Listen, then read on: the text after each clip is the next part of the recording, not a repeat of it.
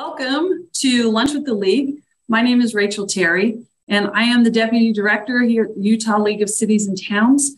Lunch with the League is a webinar series we do twice a month on the first and third Tuesdays of every month. Today, we have the opportunity to hear from the Governor's Office of Planning and Budget and from the Auditor's Office. We're very excited to hear what they have to say about the infrastructure bill and ARPA. Our next Lunch with the League will be on September 6th. We will be talking about a new program called Your Land, Your Plan, which is an educational and support opportunity to learn about how to better utilize public assets in your communities. And we're really excited about this new program that will be available to us through grants from Intermountain Healthcare and with support from Zions Bank. Again, we're very excited to have our presenters here today, and I want to make sure they have all the time that they need to share the important information that they've brought to us today. Their presentation will be recorded, and so you can share it. You can access it on our website after today if there's anyone you think will benefit from the presentation today.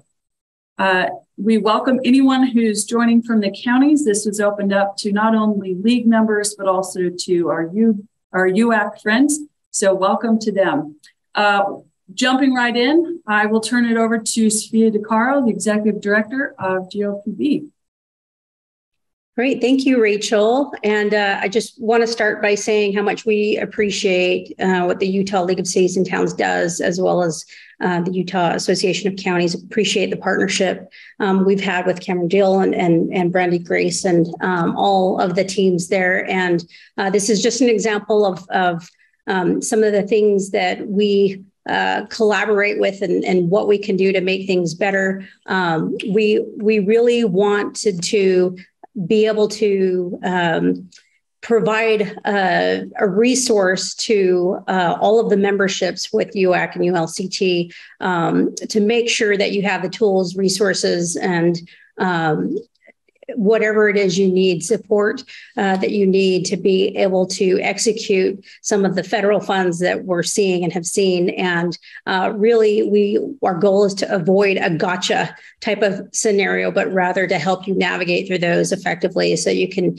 maximize the use of those things and do it in a way that keeps you compliant and out of trouble. So we're really excited to partner up with the Auditor's Office. You have a great team from the Auditor's Office here who is also going to be sharing some best practices, but we'll give you an overview of what's coming down the pike on the IIJA money, the infrastructure money, and then share some best practices from our perspective. Our office was tasked with distributing a lot of the funds, and there's some nuances associated with that as well. And we also get audited by the Auditor's Office. And so we have a vested interest to make sure you have the tools that you need to keep you compliant so that we can also be compliant ourselves. And so with that, I'll just turn the time over to our team.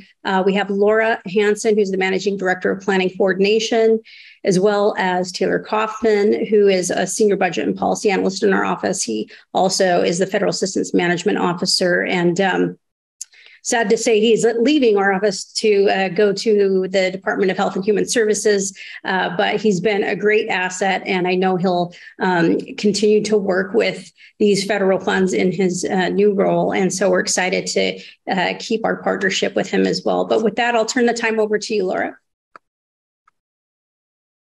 Great. Thank you, Sophia and Taylor, for getting the slides going. If you could just go right to the next one, that'd be great. And one after that. So the Infrastructure Investment and Jobs Act is also known as the Bipartisan Infrastructure Bill. This was passed last fall by Congress. Excuse me, I'm so sorry. Signed last November. And it is a $1.2 trillion funding package that's really meant to address a bunch of various different infrastructure needs across the country in a number of key categories: transportation, energy, water, broadband, public lands, environmental remediation, and resiliency.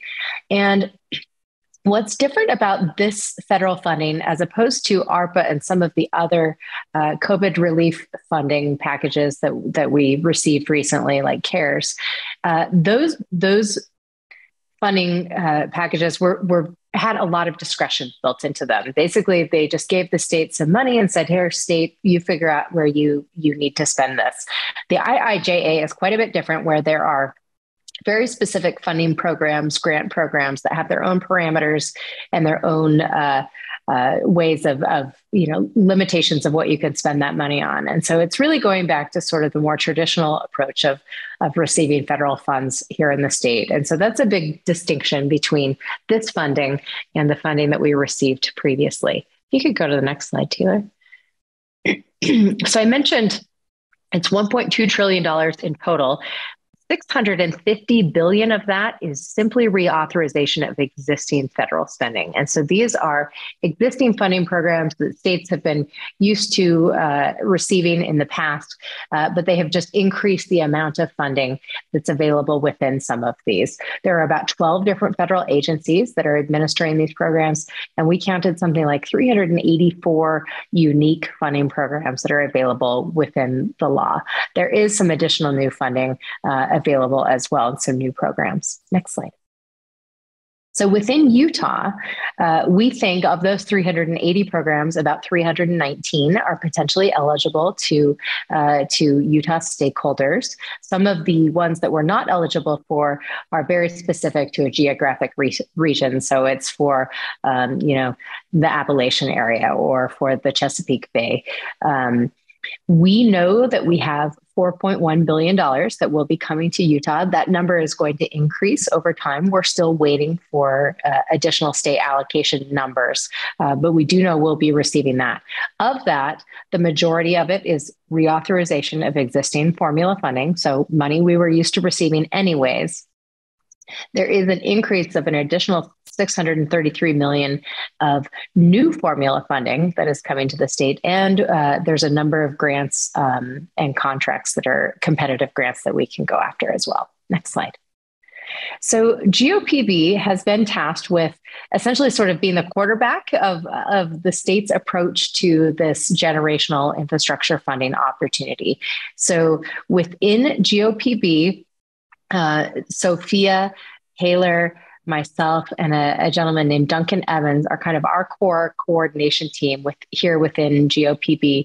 And then we have created a structure around that within state government to help us facilitate our approach to receiving these funds or going after these funds. We'll have a coordination team with individuals identified to be liaisons to tribes, to rural communities, to public-private partnerships, and also legislative and higher education coordination. We also have an implementation team that is structured around the various different funding categories. So we have a transportation lead, an energy lead, a broadband lead, and focusing on different areas. And this is all available on our website. And I will drop a link to that in the chat here in just a few minutes, so you can see this organization chart. But if you're a community that is really interested in a water project in particular, you can go ahead and just reach right out to our water coordination lead and work with them to help identify funding opportunities. Next slide, please. Oh, I mentioned this already, our coordination team. Just a quick highlight. Those of you who are in rural Utah, Stephen Lisenby is the governor's senior advisor for rural affairs. And so he's a great point person for you. If you're a tribal government, you can work with Justin Jansen. And if you have a community that has a lot of federal land, a lot of BLM or Forest Service land or National Park Service nearby, coordinating with our Public Lands Office may be a good resource for you as well. Next slide. So here are the two websites that I mentioned that are great resources for you. On our GOPB website, we have all of that state contact information, so you know who you can reach out to. We also have a grants database that you can sort by eligibility, due date, see which grants are currently open. We update that almost daily, so it always has a lot of good information on it. You can say, okay, what grants are are local governments eligible to apply for, and it will pull up a list there.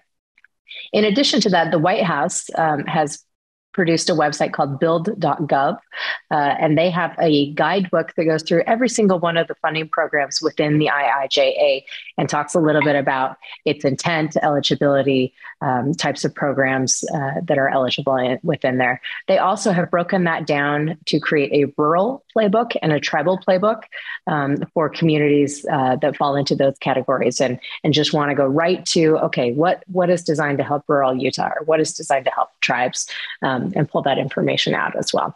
Next slide, please. So this is a snapshot of the tracking dashboard that's available on our website. We've been adding links to funding programs as they become available, as well as tracking when they are due. And so you can see whether there is somebody within the state that is currently going after one of these programs or not. And then there's a large database of other resources that you can search through as well. Next slide, please. So as local governments, you're probably saying, well, how can I best access these funds? And so we put this little chart together with 5 key steps that you should be thinking about. The first of which is really to develop a list of priority projects. If you're a community, you probably have roadway projects, you have water projects, you may have a sewer project that you need to take care of. Maybe there's a variety of different things, or an industry that you're trying to attract and grow within your market sector, within your community. So the first step really is to develop a list of priority projects that you have needs for in your community.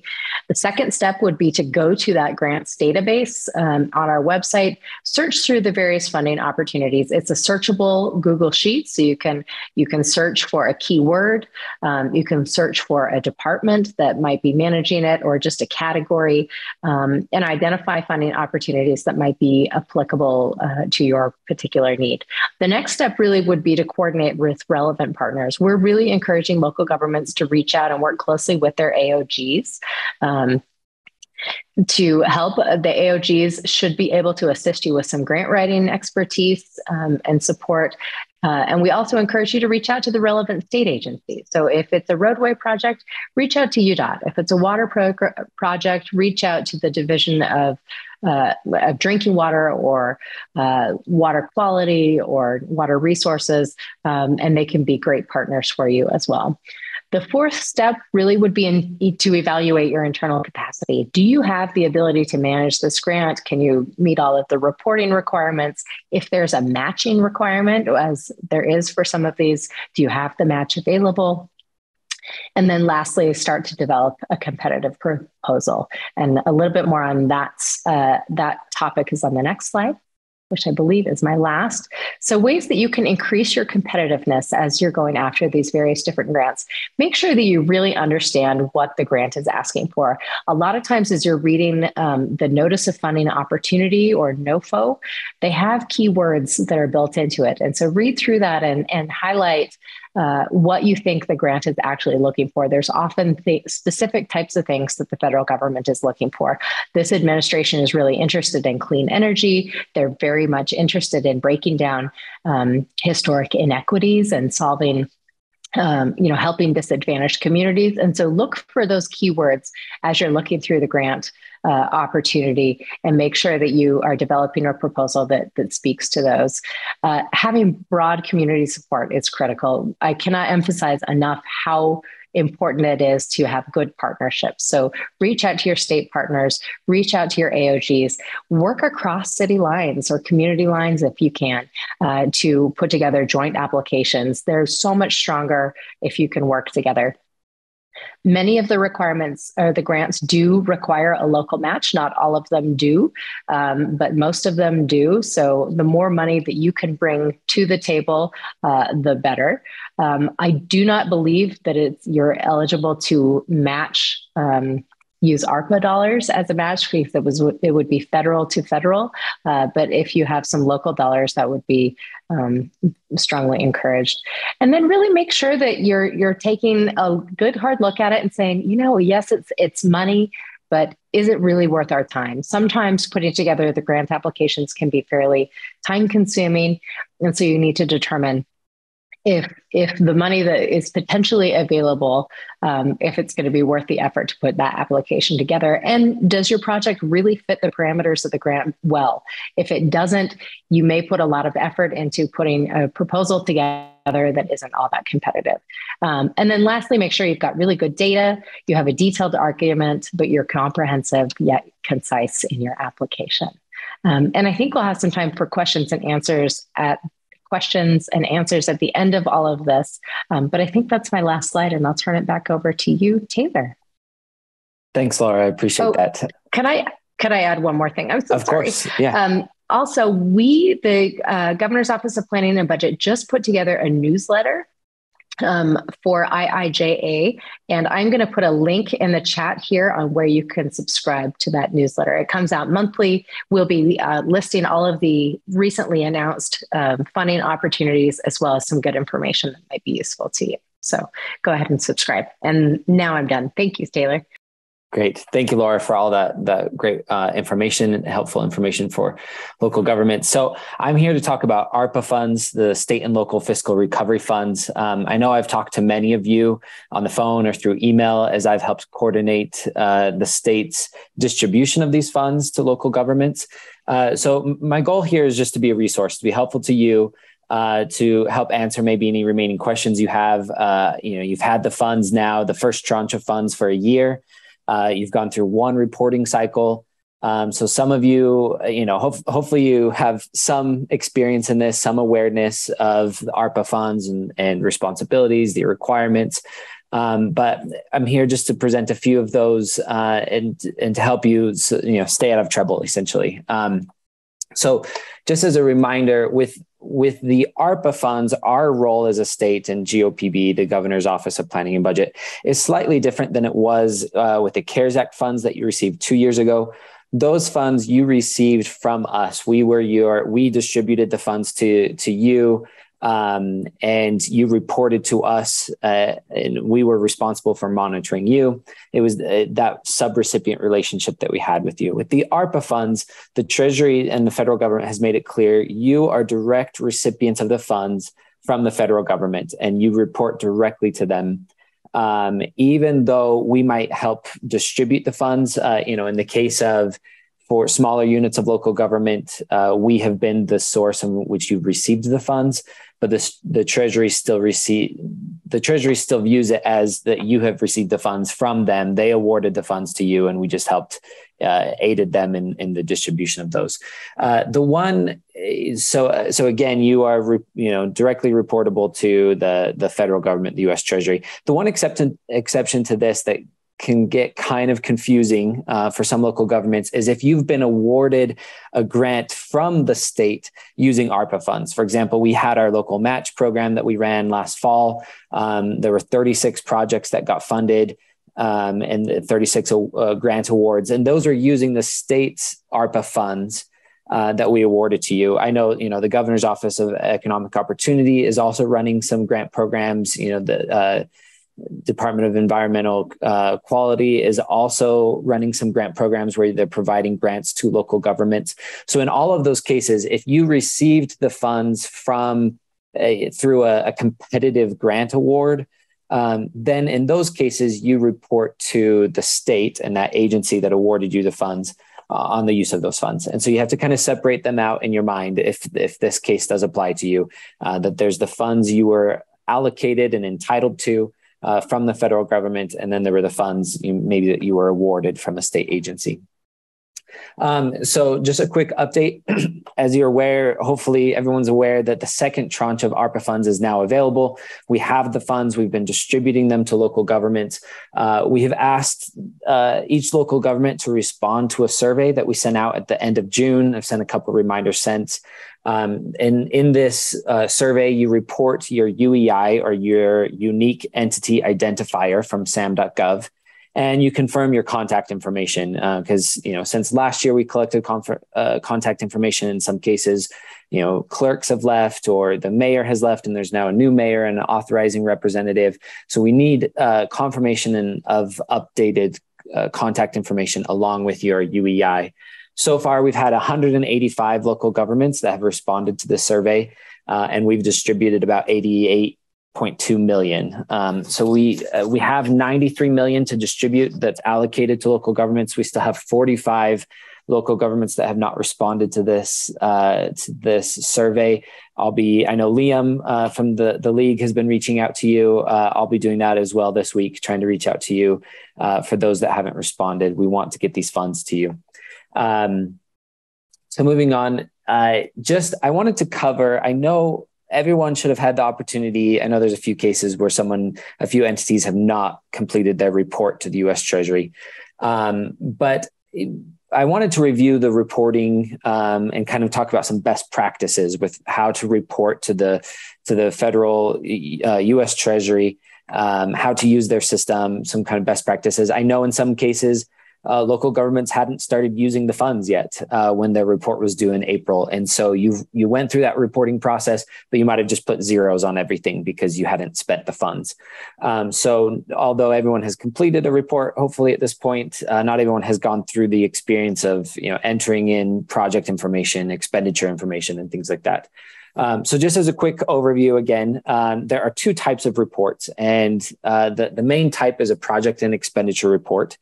It's due quarterly for the state, for counties, and for metro cities if they have a population of more than 250,000 or 10 million in ARPA funds. If that's the case, these reports are due quarterly. If you are what the Treasury has called an NEU, or non-entitlement unit of local government, and you received your ARPA funds through our office, then your report, your expenditure and project report is due on an annual basis, and that would be April 30th of each year.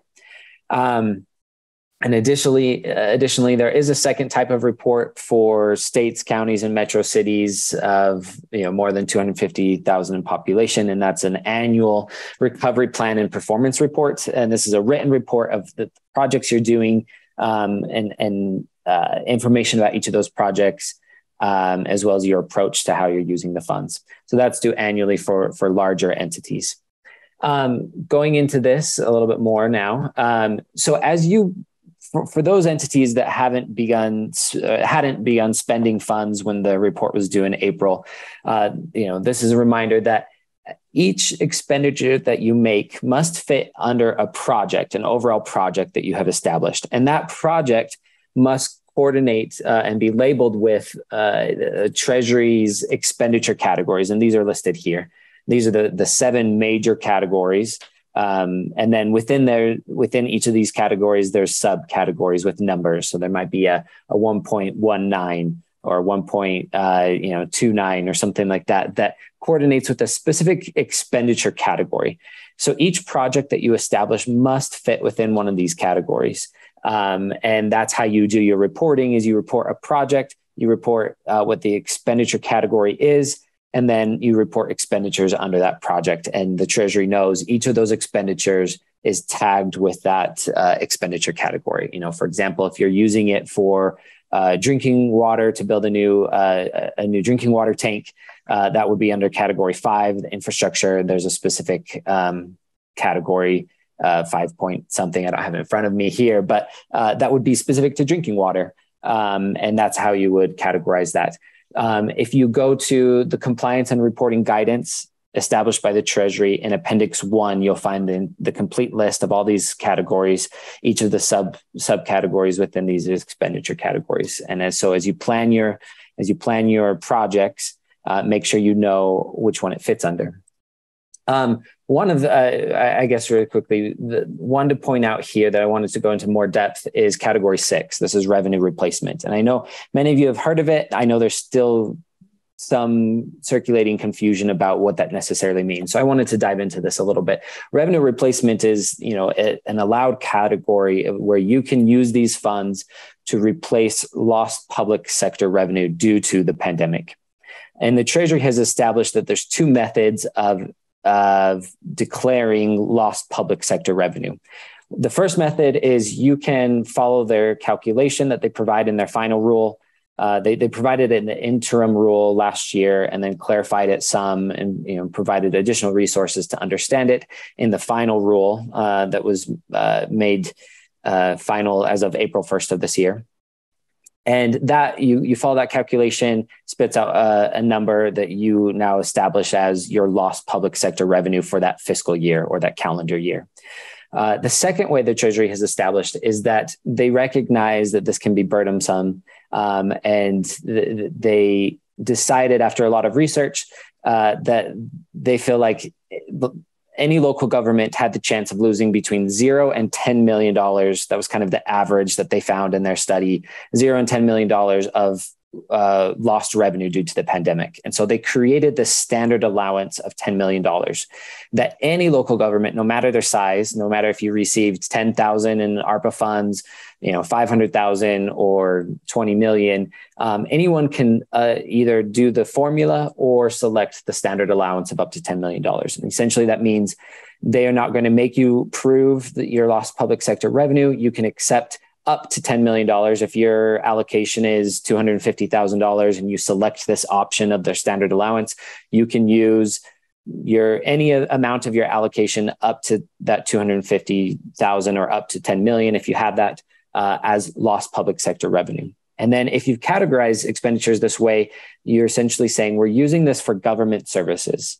Something that the Treasury clarified in April of this year in their FAQ document 3.3, if you go and look and read at this, they make it clear that you can designate an expenditure, a project, as revenue replacement, even if it qualifies under one of the other expenditure categories. So my example before of if it's drinking water, you're building a new tank, it's eligible under the expenditure category 5 infrastructure. But the Treasury makes it clear here, you are allowed to, even though it's eligible under that other category, you can still place it under the category of revenue replacement. And the reason for doing this is it eases the reporting burden. I know for many of you, accepting these funds has been frustrating because of the reporting burden. You might only come in once a week or a couple times a week, or you might have limited staff. You might be the only full-time person in your town or city.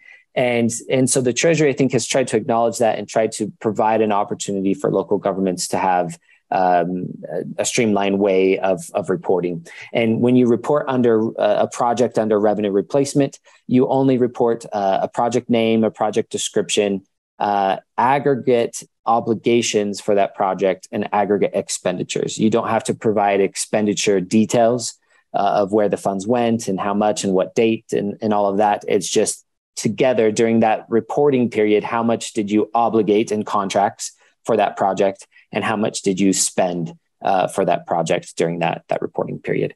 And so this is a great way of easing some of the burdens that might be upon you. The Treasury has provided this resource. And so, when you go in and report, it's much easier, and you don't have to report extremely detailed information. So going back to, if you are not using revenue replacement, or maybe you use some revenue replacement, but not all of your allocation is for revenue replacement. If you are, again, using the water tank example, building a drinking water tank, and let's say it costs, $2 million, and you're using, 500,000 of your ARPA allocation or so, for any expenditures that are over $50,000, and you're not using the revenue replacement expenditure category, you're using the other normal expenditure categories, you need to provide to collect, to record, and then provide in your report detailed information about those expenditures over 50,000. So you'll have to provide vendor information, their address, the TIN or the UEI, the type of recipient, whether it was a contractor, subrecipient, or beneficiary. Then you also have to provide obligation information, the contract number, the award dates, the award amount, a description of the contract, of what's going on there. And so, you need to be aware of these requirements up front so that you're collecting this information as you're spending the funds. If you're an NEU that only has to report April 30th of each year, if you're not collecting this information now, and then in April, you realize you have to have that, it's going to be a lot more work to try and go back 6 months, 9 months, a year ago or so, to try and collect that information from the vendors that you provided payments to with ARPA funds. For any expenditures that were under 50,000, a contract that was under 50,000, or a grant or a direct payment that was under 50,000, these are reported in the aggregate. You report during that period of the report. You say, I spent. It's still by project, so you have to say, for my drinking water tank project, I spent, maybe $76,000 in aggregate in contracts, but all of those contracts were less than 50,000, or direct payments under 50,000. So those are reported in aggregate. Really quickly, also, I wanted to bring up import versus manual entry. The Treasury and all the guidance, they have tremendous amount of helpful guidance available to us. But you have to remember that the guidance that they're providing is used by states who has, we have over $1 billion of funds, and also it's also geared toward, an NAU that maybe has $50,000 of ARPA funds. And so you have to kind of pick through and filter and understand what's applicable and what's helpful for you in your local government. So for example, if you have only $50,000 in ARPA allocation, or maybe even $200,000 in ARPA allocation, and you only have maybe 2 projects and all of your expenditures are less than 50,000, or you might have 1 or 2 that's over 50,000, it honestly is probably going to be faster and less confusing to just enter that information manually into the portal. The Treasury talks about in their guidance that you should use their templates for uploading your information. However, their templates are there for if you have dozens and hundreds maybe of expenditures that you're reporting during that period, that's burdensome to report in a manual way. And so they've provided templates that you enter the information there in a spreadsheet and then upload it to their portal. If that takes more time than manually entering, ignore their advice or their direction to use the template, because that's there for extensive entities that have lots of projects, lots of transactions over 50,000, where you're entering lots of vendor information, you're entering lots of obligation information. The import function is great, but if you have less, just use the manual entering the information manually in the portal. That will probably be easier. So really quickly before, I wanted to talk a little bit, hopefully that provided some kind of overall best practices of how to approach reporting. And as you're establishing your projects over the next year, before your next report in April. And so I want to quickly cover kind of compliance issues, and then I'm going to turn it over to Hollie and Andrew at the auditor's office. They're going to go into more depth into this and provide you with more understanding of the compliance issues that you need to be aware of. I'm just going to kind of broach the subject first and kind of introduce it here. I liked this quote here on the screen. This is from the compliance and reporting guidance from the Treasury. And I know, I'm responsible for reporting on the state's expenditures to the federal government. And I know the frustration that it can cause in having to track a lot of this information. And I know I've talked to many of you on the phone where you've talked to me and said, I'm only come in twice a week or whatever circumstance it may be. We've talked together about how complicated this can be and frustrating it can be.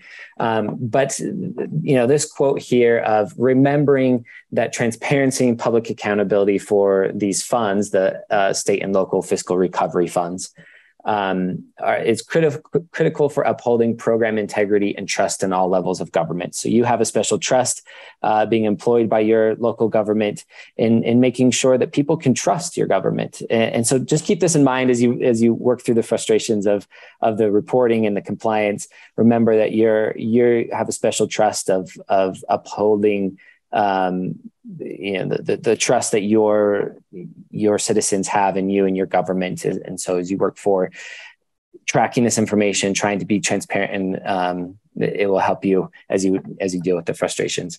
So really quickly, some basics of compliance, right? So the kind of document that you have to go to understand eligibility is the final rule. This was provided by the Treasury. It provides guidance for all allowable uses of these funds. Now, I'll recommend there's an overview of the final rule that's much shorter. I actually don't remember how many pages it is, but in comparison to the final rule, which is close to 100 or more pages, and has lots of commentary, lots of detail, lots of information there to help work through some of the details or questions that you have. If you want to just get a good basic understanding, you have a quick question about something, I recommend also reviewing the overview of the final rule provided on the Treasury's website.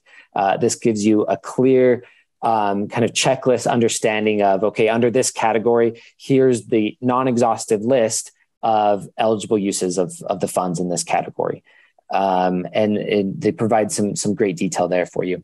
Next is the compliance and reporting guidance document provided by the Treasury. This goes over all the things that you need to be aware of for compliance and all the things that you need to be aware of for reporting. In addition to the reporting here in this document is discussing kind of the report in general, the approach, what's required in the report. But the mechanics of reporting is in a separate document. The Treasury has released several guide documents on how to the mechanics of reporting, as well as webinars that they have available for you. And then the other kind of basics to keep in mind is that you need to remember that all of your funds have to be obligated by December 31st of 2024. So obligated in contracts and such. And then the funds have to be completely spent by December 31st of 2026.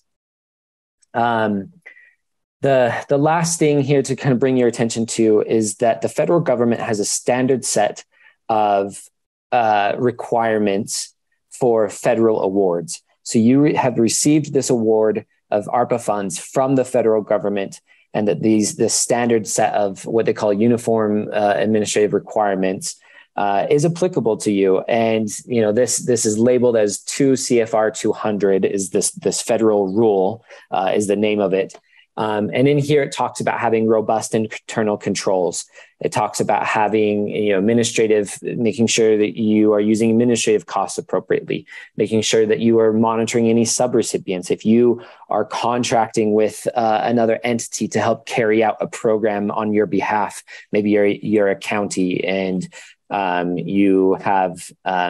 you've contracted someone to help you with a grant program or something like that. You have to monitor those subrecipients. This also provides that there are procurement standards that you have to follow from the federal government. So it's vast, and maybe sometimes it overwhelms me sometimes in my responsibility of following these. But there's a lot of resources here. So specifically, you can go to the FAQ document from the Treasury. They have the whole section 13. So questions 13.1 through 13.17 covers questions and answers and information about these compliance requirements associated with the federal standard of uniform requirements. And so my recommendation would be to go and look at those, glance through the compliance and reporting document, look at the section about procurement standards. What does it say? Do your own requirements in your government, do those follow anyway, and you just need to follow your local procurement standards, or is there an extra requirement from the federal government here? Look at the final rule FAQ. Skim through that and see what's applicable for your situation and what you need to keep an eye out for. So with that, there's kind of the brief summary of kind of best practices of reporting as well as approaching compliance. The auditors now Andrew and Hollie will go into more detail. They are experts in understanding these and directing and knowing kind of maybe where the pitfalls are, things that you need to be aware of. So we'll go ahead and turn the time over to them. And then I guess, unless we want to do some question and answers before we move to that, I'm thinking maybe we just move on to compliance and then kind of take question and answers at the end. Is that all right, Rachel? Yeah. Okay. So Hollie and Andrew. Yes, that's perfect. Okay. And just as a reminder to people, they can submit questions in the chat and then we'll answer them. The presenters will answer them as they're able. Sounds great. Okay. Thank you. And Hollie and Andrew, we'll turn the time over to you and your expertise in the compliance best practices here. Thanks, Taylor. I'm going to get us started with an emphasis on a concern that we have. Andrew's going to share his screen for us. And we'll get those over to Rachel so they can be sent out. As there's many of you that we know, and we appreciate you attending this luncheon meeting to learn more about ARPA and the infrastructure grants. Our goal is to promote good governance at all levels in the state of Utah. That's from the smallest irrigation district all the way up to the state of Utah itself. And while we call ourselves the watchdog, and sometimes that has a gotcha attitude, we really want to provide that independent assessment, in this case for ARPA, and in future years for the infrastructure grants that are going to be coming through. Taylor touched on this very briefly, but I want to remind you about a key part of any federal dollar. Now, before the pandemic, we could say there's no such thing as free money. The Coronavirus Relief Fund and some of the way ARPA money works kind of stretches that. But the infrastructure grants are getting us back to some of these somewhat potentially burdensome requirements to have and receive federal dollars. And one key piece, Taylor mentioned reporting.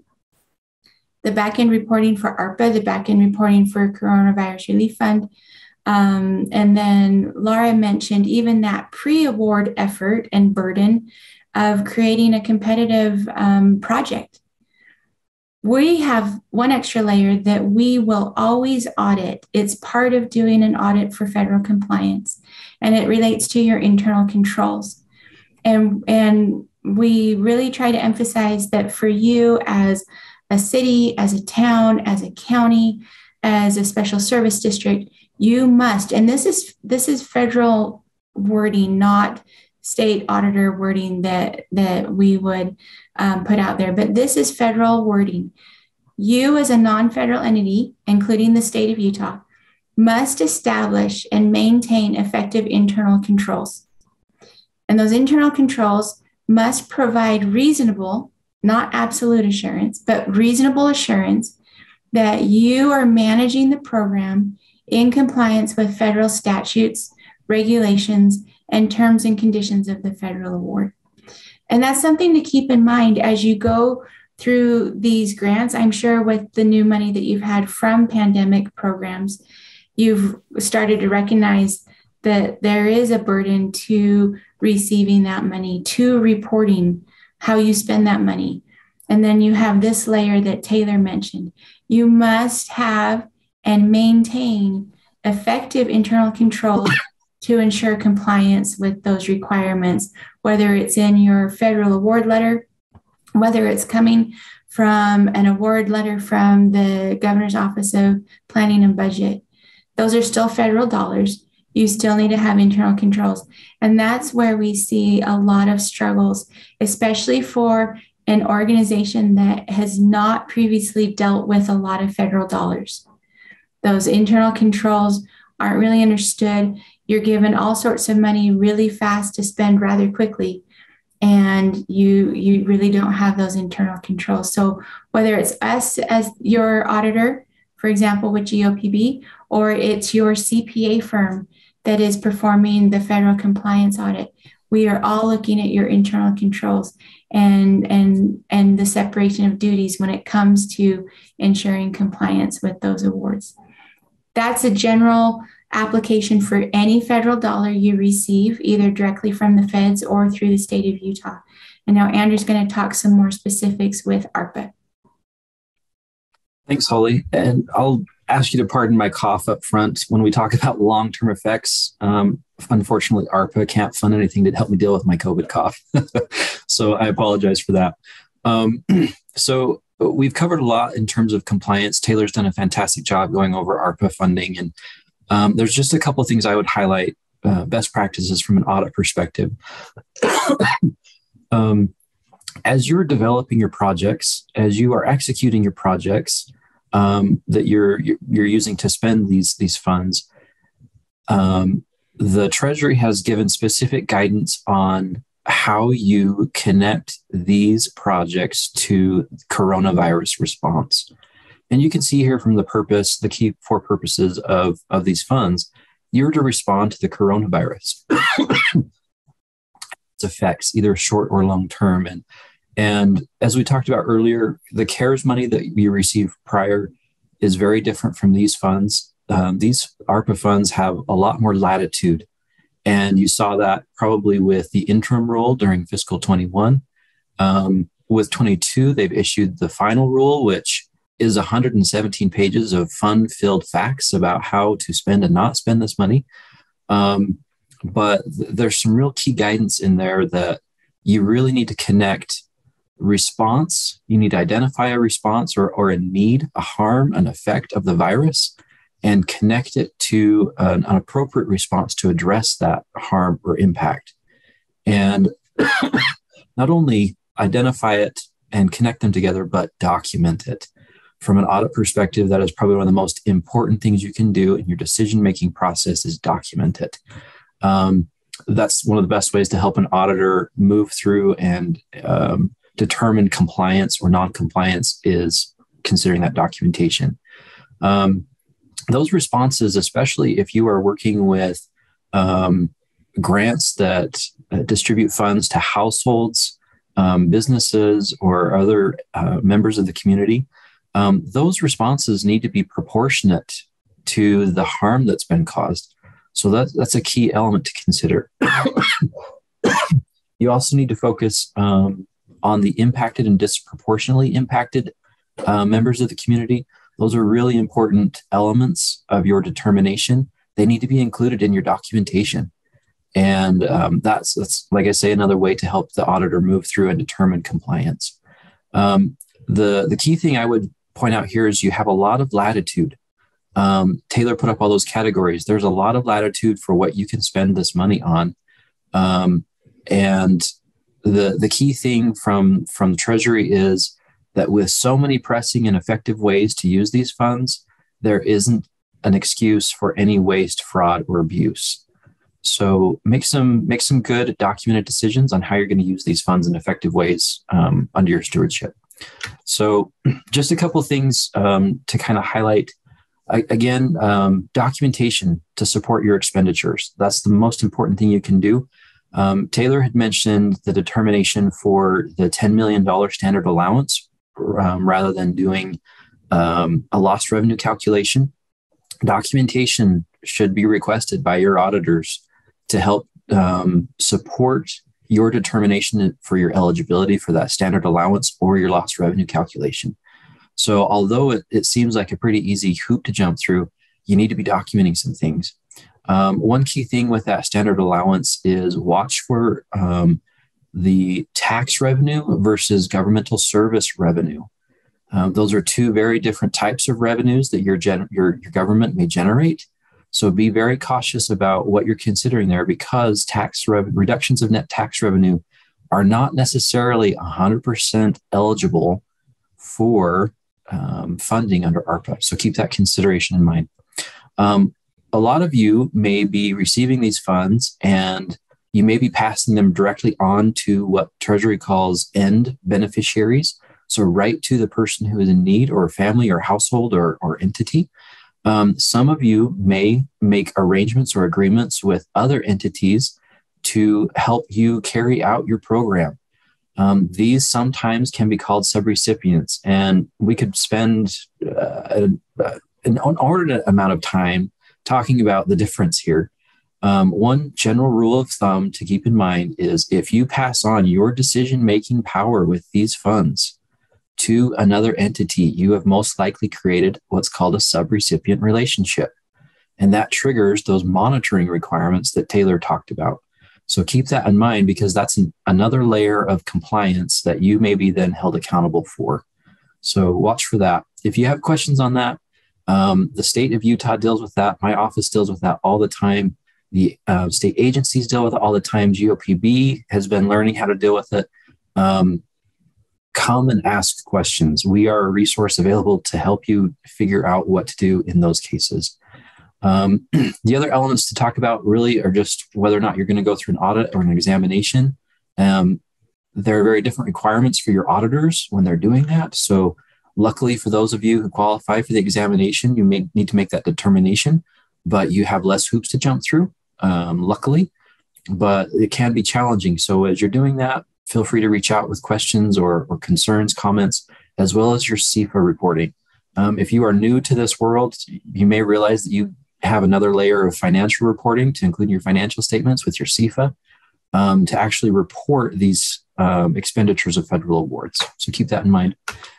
Taylor already hit on a lot of the guidance that's available to you, and he's provided you a lot of really fantastic links, more than I even knew, which is great. So I'll be talking to him later. But two things that I would point out to you in order to help guide whether or not you feel like you're in compliance or not. The first thing to look at is your executed assistance agreement with Treasury. There should be award terms and conditions in that agreement. If you're unaware of that, then you might need to dig a little bit. So keep an eye on that. The other thing is just to look at Treasury's final rule. It is really, from the guidance we've been given, it is really what Treasury is going to hold you accountable to. So your expenditures need to match what's in the final rule. If you expended funds in the under the interim rule, they can still be grandfathered in under the final rule.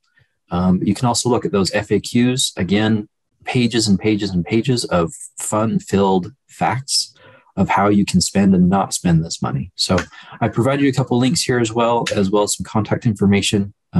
Feel free to reach out to us at any time with any questions you have for the audit. I believe with that, I'll turn it back to Taylor or Laura or Rachel. Yeah, we can go back to Rachel. I think that was questions and answers. I think we've been trying to do it through respond through chat. I don't know if there's any additional ones before. Yeah, so this is your chance, everybody. If you want to throw a couple of questions into the chat, you have a resource here. So we'll just wait, one more minute to see if anything shows up in the chat. And I'll let you, Taylor and Laura, kind of handle those questions. While we wait to see if there are any additional questions, let me just say thank you so much to Sophia and Laura and Taylor and Hollie and Andrew. We at the League greatly appreciate and value our relationship with our state partners and all the work that you're doing to assist in these areas, amongst others. So thank you for being here and being available.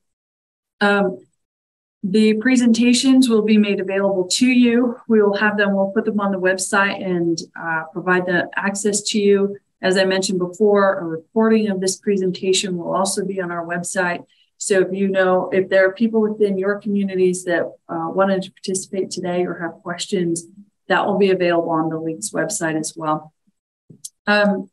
Let's see here. So the question was, can you forward this presentation to us? Yes. So we will make sure that is available. And there's another question in here. I don't know if our panelists can see the question. And I'll just let you take it from there, address that question, Laura. This one looks like a Taylor question. A Taylor question. Oh, I think it looks like an auditor question. They're asking about, if an audit is performed on these dollars. Anyway, Yeah, we can go ahead and answer that. If you haven't read it in the Q&A, the question is from Chris Harding. Is there anything that requires local governments, example given Salt Lake County, to have an audit performed of these dollars? Does that fall to the county auditor or the auditor of the financial statements, like, for example, Squire and Company? Federal rules require we call it a single audit. There's lots of reasons behind why it's called a single audit.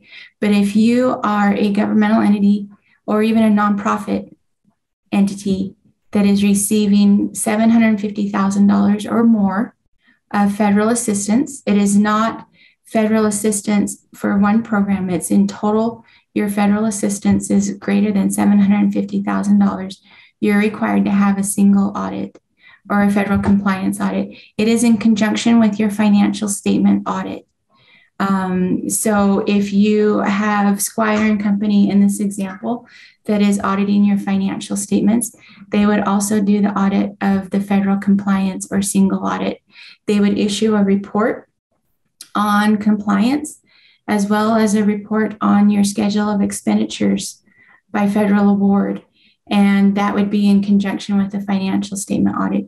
You cannot have a single audit without having the financial statement audit also completed. I hope that answers that question. It looks like there's another one in the Yeah, chat. I can answer this one. So Carl asked, when does the timeline open for the second reporting? Is it open now or start of calendar year? So the reporting, if you're an NEU and you report annually, the reporting is for any expenditures that would be from, for example, this next reporting cycle would be any expenditures from April 1st of 2022 through March 30th of 2023. And then as soon as that ends, so you're supposed to report on any expenditures made during that time period. So they don't open the report until April 1st of 2023. And then you have 30 days to complete that report for reporting on those expenditures over the last year. If you're an entity that does quarterly reporting, it's the report opens the first day after the end of the quarter. And then you have 30 days to complete that. So hopefully that helps answer that question. And there's another question about the audit. Yeah, Amy maybe asked, it is, to clarify, it is $750,000 in expenditures per year.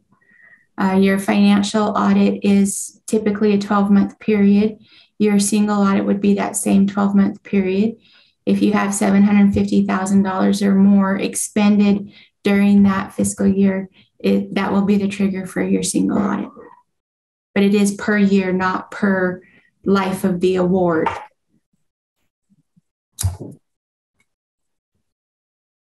And I just want to point out in the chat, you will see 2 links by Liam, and they are resources that are being provided through the National League of Cities to assist in the infrastructure bill as you utilize that. So please take a look at that. Just a reminder to League members that Liam is our ARPA resource, so you can call him anytime and ask whatever questions you want to ask about ARPA, and he can also assist with infrastructure questions. And again, we'll provide these presentations, including a video or recording of today's Lunch with the League on our website. So those will be available to you. Thank you again, Sophia, Laura, Taylor, Andrew, and Hollie. You were terrific presenters, and it was such a pleasure to have you with us. And as a plug for our next Lunch with the League, it's on September 6th. It's on Your Land, Your Plan, which is an incredible opportunity that will be provided to assist cities in maximizing public assets they already have through a grant through IHC in partnership with Zions Bank, so that we hope you'll be able to join us on September 6th. Before we wrap up, I'm just double checking to see if we have any other questions in the chat. I don't see any unless there's one that I've missed, but Sophia, is there anything else you want to add at the conclusion of our webinar? No, just want to, again, appreciate everyone for joining and encourage everyone to reach out. Thank you. All right. Thank you. And we hope to see you in future Lunch with the League. And thank you to our UAC members for joining with us today.